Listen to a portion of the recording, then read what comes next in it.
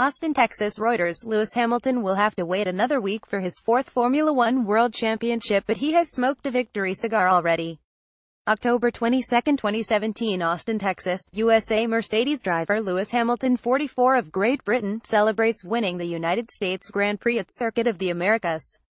Mandatory credit. Jerome Myron, USA Today Sports. It was always going to be a long shot for the Mercedes driver to wrap up the title in Texas, but on Sunday night, after winning at the Circuit of the Americas for the fifth time in 6 years, he was only a fingertip away.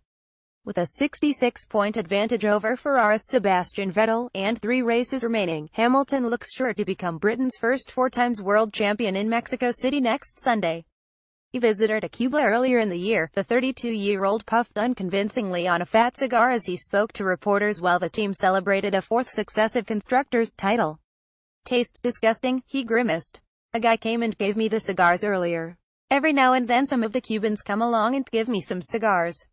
I took the box in there and handed them around to everyone. This is the first time for victory and I thought it was kind of neat." The tobacco may have proved bitter, but everything else was looking sweet for the Briton as he considered the factors that had brought him to the brink of history. A key one, he suggested, was his decision to give up meat and adopt a vegan diet around the time of last month's Singapore Grand Prix. "I feel the best I've ever felt, physically and mentally," he said. "I think the best decision was moving to this team. Second best decision is changing my diet." The retirement of former teammate Nico Rosberg, immediately after winning the 2016 title, and a kitchen conversation with team boss Toto Wolff last December has also transformed his demeanor. "Going and seeing Toto at the end of last year was crucial," he said. "Just put everything on the table and say what needed to be said. And then to build on creating a new, stronger relationship, which we have done." The arrival of Finland's Valtteri Bottas as Rosberg's replacement tightened the team bonding, and dispelled the frostiness that was evident before. "Valtteri is an exceptional human being and you can see he gets it from his dad," said the Briton. "His dad's a lovely man, very polite, he comes over and says hi.